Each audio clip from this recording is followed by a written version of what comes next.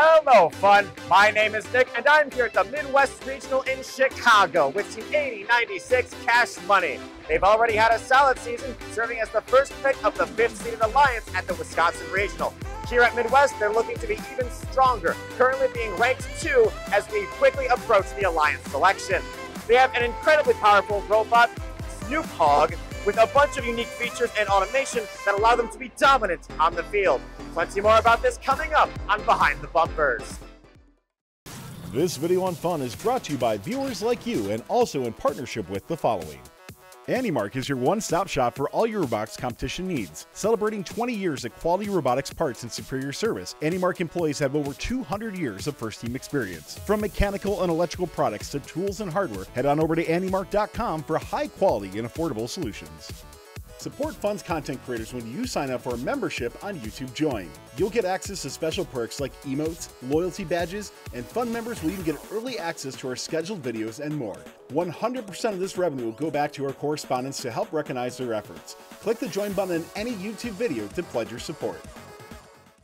All right, now we're heading over to Caden and Adi to talk about their mechanical systems. Yeah, sure. We can start off where the node starts in the robot. It starts with our intake. We can deploy our intake. It's in probably right. Can you? Yeah. So the way the node works is it passes through and it passes into the conveyor, and from there it can either go to the shooter or it can go up to score amp. The conveyor raises up into amp prep. Yep. And it rotates cardinals on depending on where we zero. So this is where in the field. It can also go into climb prep, which crushes our node for trapping. Yeah. And we can exit all these prep states by going home. And Adi, do you want to talk a little about how it goes to the shooter? Okay, so once it reaches our conveyor, it's stored in there while we reach the other side of the field, which then it's handed off to the shooter, which uses a top-bottom design. We also have the wheels on the wheels on this side at about double the surface speed of the other side, so we're adding a significant amount of spin, which helps with their node stability. Independent of what position we're shooting from, the shooter speed is the same. The only change that changes is the angle because our shots are straight enough and consistent enough due to the speed and spin. Yep, very interesting. One thing I'm almost curious about is how you come up with design. It's packaged very well and very uniquely. Is there any information about like the design process that led you here?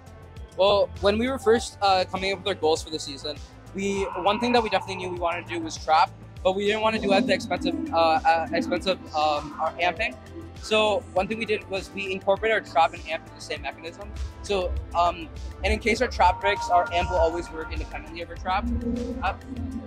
The way it works is that when we trap, our conveyor comes up into climb prep, and when it grabs the chain, we do climb prep. So here on the road, there are these hooks that grab the chain and bring it down. And as you can see, we have a shooter pivot to shoot from multiple angles, as Adi was talking about earlier, where this comes here and grabs the chain and it pivots up and pulls down on the chain, which allows our conveyor to raise back up with the robot. And it has a note here, and it forces it into the trap with our rollers. Our trap is very consistent this year, and I thought it was very cool how we packaged our shooter and how we grab the chain to one subsystem along with our amping and trapping, along with our hooks for climbing. I thought we were able to save on motors by incorporating the shooter pivot. And another thing that we were able to do was with our intake packaging, we have it sits above the conveyor, so we need to deploy it when we're going up into amp prep and stuff like that. Do you want to talk a little bit more about that? Yeah, so a big difficulty when we were packaging everything so tightly is the interference between the subsystems. For example, when our conveyor is moving up and down, it conflicts with the intake when the intake is in the up position. So when moving the elevator up and down, we clear those zones by moving the intake slightly forward. Same thing with the shooter. If the shooter is in the fully upright position, we cannot lower the elevator. So all those collisions are accounted for in the code, and that allows us to package everything so tightly but not have to worry about collisions. Another big thing with the robot was the architecture we designed it around, of being able to do a lot of functions such as a trap, but not compromising our ability to cycle to the speaker effectively. And that's why we integrated our climb mechanism into our conveyor. So we have no separate mechanism that's taking up more space or weight on the robot. And it's not a separate mechanism that could fail and interfere with other functions of a robot. Absolutely, that's very cool. Now we're headed over to Azure to talk about their software and automation systems. Yeah, so one of the things that we really tried to do with this robot was automate really as much as possible. It makes it easier for the driver, of course. It makes stuff faster and more accurate than having to align with anything manually. So, for example, all of the motions that you've been seeing to go to the prep states are automated. So if you go home, that's all just one button. You can see how the intake waits to come all the way in until the elevator's below. And we have the same thing on the other side with the shooter. So we've defined clear interference zones for the various subsystems. We have some pretty advanced vision. So we are using the April tags on the speaker to both align the robot with the speaker and get the distance to the speaker, and then use the distance with an interpolation table to get our shooter pivot angle. So we can shoot from just about anywhere one could feasibly shoot. And even if we can't see the April tags, it uses the robot odometry to guess where the speaker is. And we found, well, that's not perfect, of course, it's much better than aligning manually, and it usually works quite well. And then we use the trap April tag to automatically align with the chain where we want it to be towards the end of a match once we're ready to climb.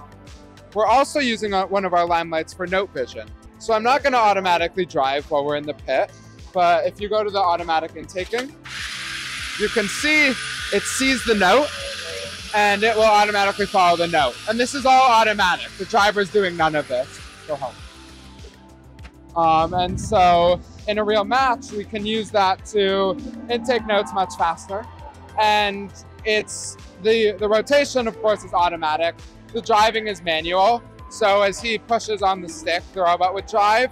So that means if it's not seeing the right note or anything, it's very easy to just stop. We won't get in any collisions or anything. And we have manual intake. It's very interesting. One thing I'm almost curious about is, did you have any issues implementing that? It's a lot of automation, a lot of pocketing. I know pocketing can be more complicated. Do you have any problems getting that to work, or to just kind of work from the get-go? For the most part, no, because we took a lot of time beforehand to think about like what's every possible edge case that a robot might be in, make sure that we're safe. There's a few instances, especially in early testing, where we had to quickly disable. So you always have somebody on the disable button. The biggest issue that we found was that because of how our climb logic works, if we do the actual climb button, but there's not a chain there, the shooter pivot will like run too far backwards, and that could cause some damage.